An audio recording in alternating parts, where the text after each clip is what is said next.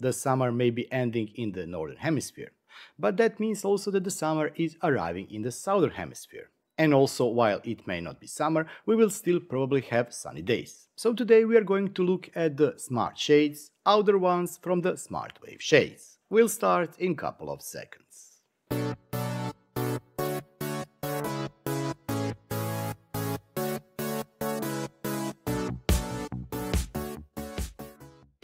This video is sponsored by SmartWave Shades. They did send me free of charge those outdoor shades that I will be showing you today in the video. But no money was exchanged, and also this video will not be pre-approved, and the first time they will have access to it is at the same time I will be releasing it publicly.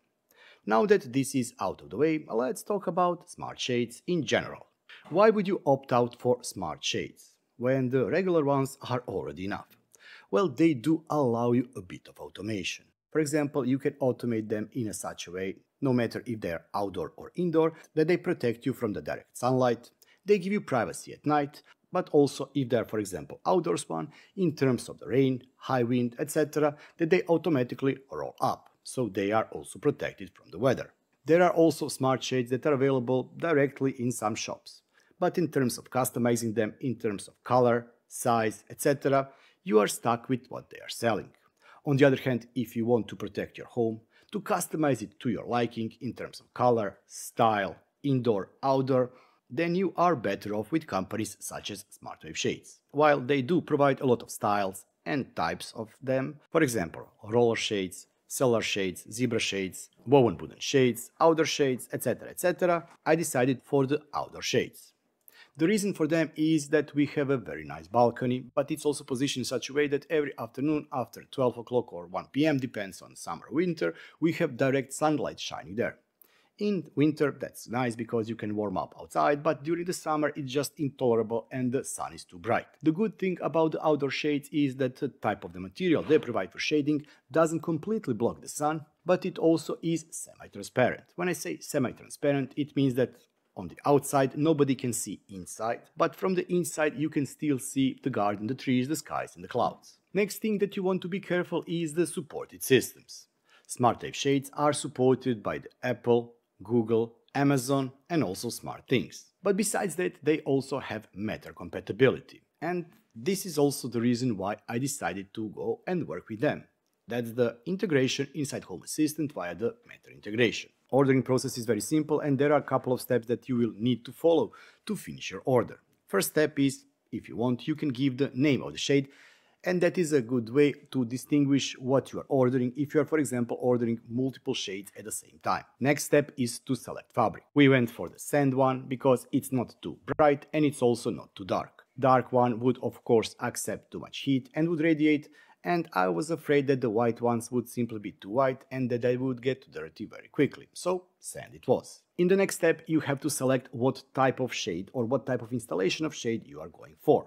For example, there is a inside ceiling mount and also outside ceiling mount. In my case, I went for the inside ceiling mount. That means that the measurement that I measure for the shades will be exact measurement of the case itself. And why I needed that? Because I need to stack two of them one next to the other. If I would be going for the outside wall type, which is great for windows, for example, indoor windows, that is also okay, but then each window would have to have extra space available for the mounting of the shades themselves. Get your meter out and measure the width and the height and also depth. Depth is needing if you are installing them inside the window frame. As I said, I was going for the ceiling mounting type, so that's why I only needed to measure width and also height. Write it down in the table or select the options in the table. For example, 27 inches and 3/8. Height is 24 inches and 1/2 of the inch. And in the next step, we need to select motor. No, we are not selecting the size of the motor. Is it internal combustion or electric? All the motors are electric one, but you need to select if you want to use a standard motor, which I decided not to go for, and instead I went for the Matter one, because it allows me to integrate it inside all of the existing smart systems, but as I also mentioned, it allows me integration inside Home Assistant. For the roller type, you need to select either standard, where the roller rolls towards the frame or the window, or for the reverse one, where the roller rolls away from the window. I decided to go for the standard roll, then I selected motor side, I went for the right side, but this all depends on how and where you mount your device, as it may help you in future if you need to recharge the motor. And there are a couple of ways on how you can recharge the motor, but we will talk about that in just a couple of seconds. For each order, you need to have at least one remote. Since I was ordering 2 shades, I decided to go for the 2-channel remote, which then comes also pre-programmed to control left and the right shade. But there are also options with 6 channels and also 15 channels. On the remote you can control shade going up, down and also pause it. But there is also option to go with the wireless wall switch. Once again, 1 channel, 2 channel and 6 channel option. That allows you to easily mount it on the wall and not have a remote where you can, for example, lose it somewhere, misplace it, etc. And the last option in this section to select if you need charger, no charger, standard 5V charger, outdoor solar panel or outdoor solar panel and also charger. I decided to go with none because I already have very big power bank that if I need to recharge the blinds or shades I can do with that one. But maybe in the future I will be adding the solar panel just to keep everything automated and there is no need to manually charge the shades when there is enough sun. The last option you need to select before you order is if you want to go with standard white, valence and ham or standard black. This is just your personal preference, so select either one or the other. Click on add to cart and the total cost of the product for the size that you have selected with options you selected will be presented here on the screen. If you need to add more, of course add, click on checkout, pay it and it will be shipped to you. The next step of course is the installation. My custom shades arrived in around 10 days roughly and they did have to go through the customs. After finally getting them in my hands, it was time for the installation. This process is really something that you should do with 2-person crew. Although I did it myself, well, it was a bit harder than I wanted it to be. So in the pack you get everything you need to mount them. All the mounting hardware is there, everything is inside, so you just need to have some kind of a drill to drill either your ceiling or window frames or wherever you want to install it. In the kit for the outdoors one, you will receive 2 types of mounts. One is L-shaped and the other one is just straight flat. I used combo of both of them. On the external part of the shades I installed the L ones and on the internal part of the shades I installed the flat ones. It made it much more easier for me to align everything, to make it straight so that it would be easier for them to be installed on the ceiling. Then you just have to pick your meter out and measure everything. If I'm not mistaken, you have to have at least 1 mount at the beginning and at the end of each of the shades, around 10 centimeters in. The rest can be distributed the way you want to distribute them, but remember these are heavy ones and I do recommend that you have as much of them inside as you can. After drilling everything, once again make sure that everything is aligned because those need to be snapped in. You push one side in and then you just snap or tilt the other until it fits inside the groove. That should be it. If you have ordered external or outdoor shades, you will also receive one additional item in the kit, and that is the wire guard. Wire guard is used to connect to the shades on top. Wire then goes through the hooks or the loops on the side of the shades themselves, and then you also anchor them inside the floor. You need to make sure that they are perfectly flat or perfectly straight so that shade doesn't move left-right and it can have easy travel across the whole length of the wire.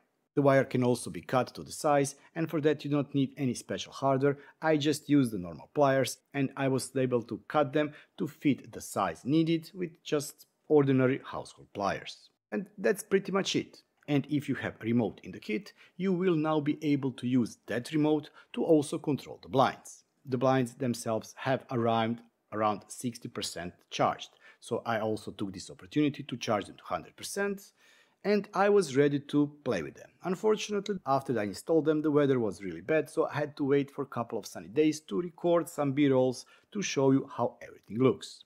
But believe me, even during the rain, we did use them to just put a bit of shade or to prevent part of the rain coming on the balcony. Remember that those wire guides or wire rails or this wire will also help you in case of wind. But don't use the shades on the high wind. If you expect high wind or if you have high wind, I would recommend for you to completely close them or roll them up. Now it was time to add this to my system. And I was really surprised on how easy it is or how easy it was to edit inside Home Assistant. So for this you need to have a mobile app or companion app, because pairing with the Matter also requires BLE, scanning QR codes, etc. And this process cannot be done that easily or at all if you are just using the web instance of Home Assistant. Pick up your Android or iOS companion app, go to Integrations, click on plus sign, and here select Add Matter Device. You will be presented with two options. One is to add new device, and the other one is to add device that has already been paired with something. And yes, you can have Matter devices in multiple ecosystems. So for us, let's start with Home Assistant. I selected no, this is a new device. The camera opened up, and then I needed to scan the QR code. And this QR code is actually located on 3 places on the curtains themselves. So it's very easy to find them and to scan it. And this whole process took around 10, maybe 15 seconds for the app to recognize the Matter shades, for it to exchange credentials or whatever else was also exchanged, and the shades were added to Home Assistant. I repeated the same process for the right one, and in less than 2 minutes I had both shades inside Home Assistant, recognized and able to control them. So what do you get when you add the shades to Home Assistant? If we look at the specifics of the device, we have logbook, and logbook will give you information about what's going on with the device. This is not just logging the information that is going on in Home Assistant, for example, making a service call to open it, stop it, close it, etc., but it also provides information if the shade itself was controlled via the remote. So for example, if somebody used remote, like this one here, you will see this information here. But as I said, you can also use controls in Home Assistant, and they are close cover, stop, and also open cover. In terms of configuration, you can see if there is update available or not. This one is currently up to date, and you can also press to identify the shades. If, for example, you have 3, 4, 5 and you do not know which device is which shade, you can press this one and the shade should slightly move down, up, and that will make it easier for you to identify what shade you are trying to control.